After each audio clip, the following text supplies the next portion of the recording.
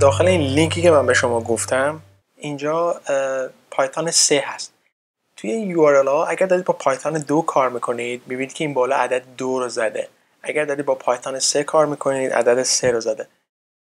نکته اساسی اینجاست که اگر خواستید یه همچین رفرنسی رو ببینید تو پایتون 2 چجوری کار میکنه، فقط عدد 2 رو باید جای 3 این بالا چیکار بکنید؟ ریپلیس بکنید و اینجا برمیگرده به پایتون 2. من اگر اینجا بزنم پایتون 3 میبینید که اینجا چی میشه؟ برمیگرده به پایتون 3.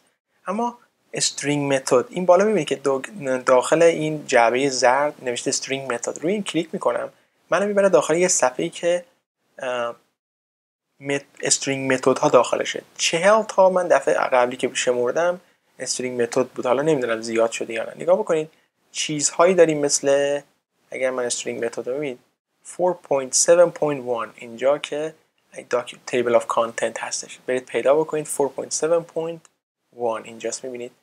بعد چه نوشته چی؟ capitalize که بهتون گفتم، case fold، center رو که الان با هم دیگه بیاید اینجا آزمایش بکنیم. میگه چی؟ میگه سنتر شما یه ارزی میگیره، یه دونم آپشنال فیل کاراکتری میگیره. میگه چی؟ چجوری میتونید با این لنت در بیارید ببینید مثلا چقدر خواستید یه چیزی رو وسط بنویسید. برفرض من این شل رو باز میکنم، یه استرینگ درست میکنیم به نام s رو مساوی قرار میدیم با this is a string. خب s رو نمایش میدیم میبینیم اینجوریه. من اگه بخوام اینو به وسط بنویسم دات center به زبان آمریکایی باید بنویسید. center به زبان انگلیسی اینجوریه cent، این اشتباهه. center به زبان آمریکایی باید بنویسید. بعد بیاید چیکار بکنید؟ این اگه بخوام وسط بنویسم مثلا اول یه وریبل تعیین میکنم، میگم new مساوی قرار بده با چی؟ s.center و اینو میگم چی؟ با 80 کاراکتر بیا چیکار بکن؟ بندازش وسط. خب به محض اینکه نیو رو من چاپ بکنم میبینید که الان انداخته وسط، یعنی نگاه کنید وسطه. من کوچیک کردم پنجره رو به خاطر اون. میبینید از اینجا اگر بیاید بشمرید چجوری حالا ما بشمریم اینو؟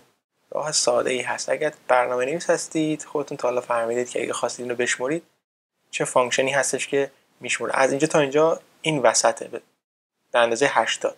چجوری بشمریمش؟ len new میشمره دیگه 80 تا.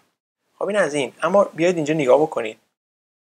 اینجا ببینید چند تا چیز ما داریم. تقریبا سنتر، کاونت میشمره، انکود میاد انکود میکنه. یه موقع داکیومنت HTML دارید میخواید انکودش کنید به UTF-8. میبینید چقدر کاربردیه.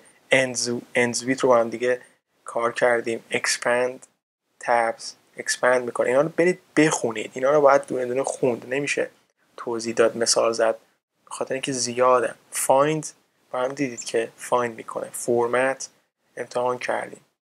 بعد میبینید که ایندکس چیکار میکنه؟ مثل میگه find فقط چی؟ value error رو raise میکنه. is all num is alpha is decimal اینا رو همه رو با هم این سه تا رو با هم دیگه کار کردیم. is decimal چیکار میکنه؟ میگه که ببین آیا decimal number داری یا نه. مثلا decimal number یعنی اعداد اعشاری. is digit رو با هم کار کردیم. is identifier چیکار میکنه؟ میگه یه استرینگ رو برمیگردونه که چی؟ valid identifier باشه بر طبق چی؟ اون زبانی که تعریف کردید.